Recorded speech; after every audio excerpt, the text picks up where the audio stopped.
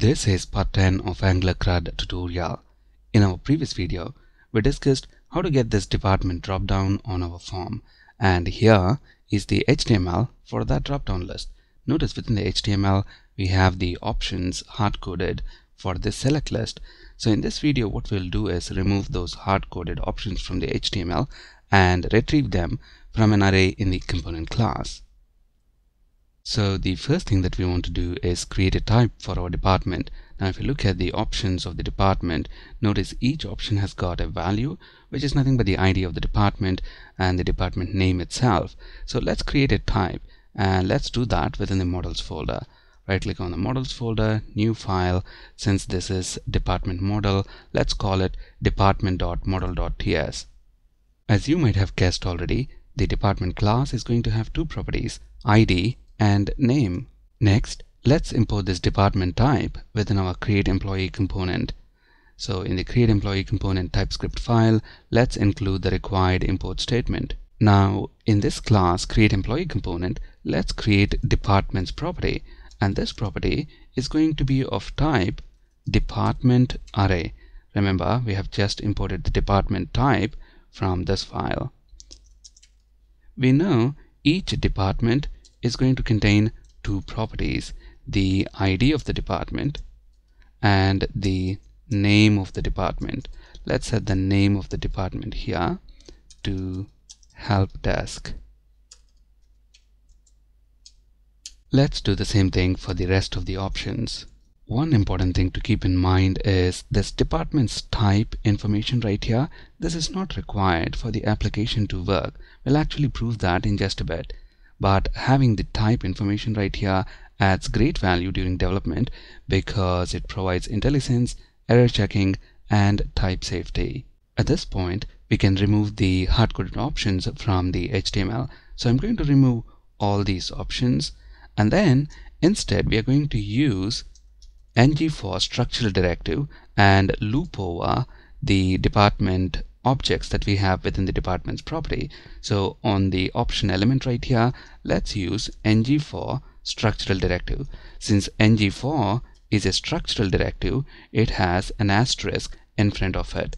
Structural directives modify the DOM, that is, they add or remove elements from the DOM. Adding and removing elements is different from showing and hiding. We'll discuss the differences in detail in our upcoming videos. Now let's loop over each department that we have in the department's property.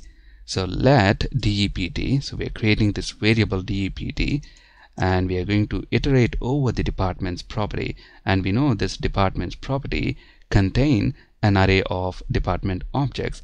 As we are looping over that array, this variable is going to point to each department object that we are currently iterating over, and we want the value of the option, and we want to bind that property to the department ID. Remember, this variable right here, dept, contains a reference to the object that we are currently iterating over.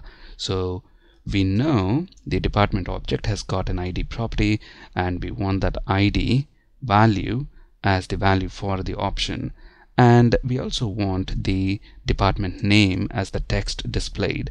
So again, we are going to use this variable dept, and since it's a pointer to the department object, we know it has got name property, and we are using interpolation right here to display the name of the department as the option text. So since we are using ng for structural directive on the option element, each option will be repeated for each department object that we have in the departments array within our component class.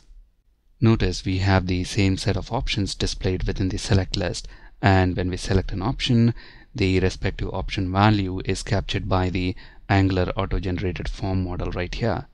Now if we include another department object within our departments array, this object will also be displayed as an option within the departments drop-down list.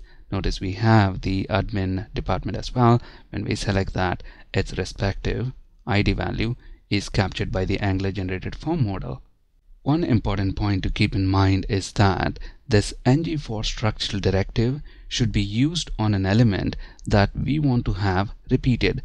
In our case, we want an option for each department object that we have in the departments array. So that's the reason we have included the ng for structural directive on the option element. Now let's see what's going to happen if we move that ng for structural directive onto this div element. Now what's going to happen is, for each department object that we have in the departments array, we are going to get this entire div element repeated. So since we have 5 department objects within the departments array, we will have 5 department drop down lists.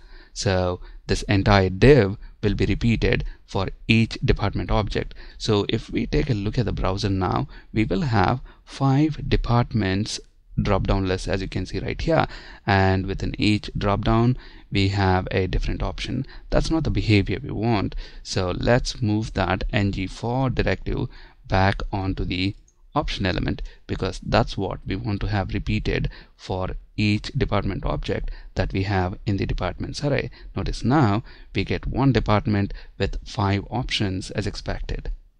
Another important point to keep in mind is, when we are binding to a property, we will have to use square brackets, as you can see right here. We discussed property binding in detail in part 9 of Angular 2 tutorial. So if you're new to property binding, please check out that video. Now let's see what's going to happen if we remove these square brackets. If we remove these square brackets, each option will have a value of this literal text dept.id. Let's actually confirm this. If we take a look at the browser right now, and then irrespective of the option that we select, notice the value that is captured, dept.id, that literal text, instead of the respective department ID value. Notice any option that we select, we have the same value. So that's why it's very important, when you are binding to a property, make sure you use square brackets. If you're binding to a string literal, then we don't need the square brackets.